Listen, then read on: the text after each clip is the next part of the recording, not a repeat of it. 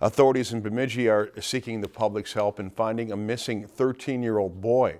Bemidji police officials say Gary Allen Thielander went missing around 8:30 Wednesday morning. Because of his age and the weather, authorities are concerned for his welfare.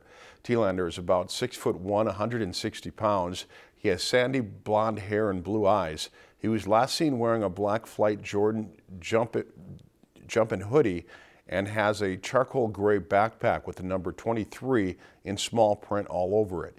He was wearing black high-top Nike shoes. If you think you have seen him or have any information regarding his whereabouts, please call the Bemidji Police Department at the number on the screen.